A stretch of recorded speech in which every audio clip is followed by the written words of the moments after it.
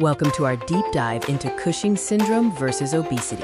These conditions, while seemingly similar, have crucial differences. Let's start by understanding Cushing syndrome. Cushing syndrome is a rare but life-threatening endocrine disorder. It's caused by chronic glucocorticoid excess in the body.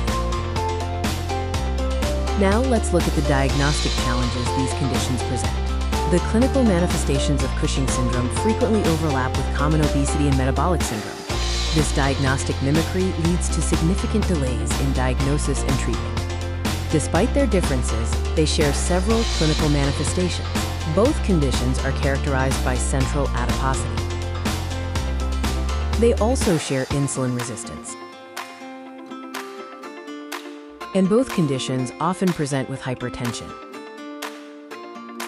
However, their underlying molecular drivers are distinct. Obesity is a multifactorial metabolic disorder,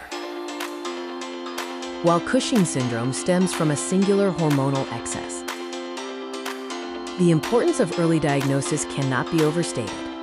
Early diagnosis helps avoid severe, long-term comorbidities. Ultimately, differentiating these conditions improves patient outcomes and quality of life.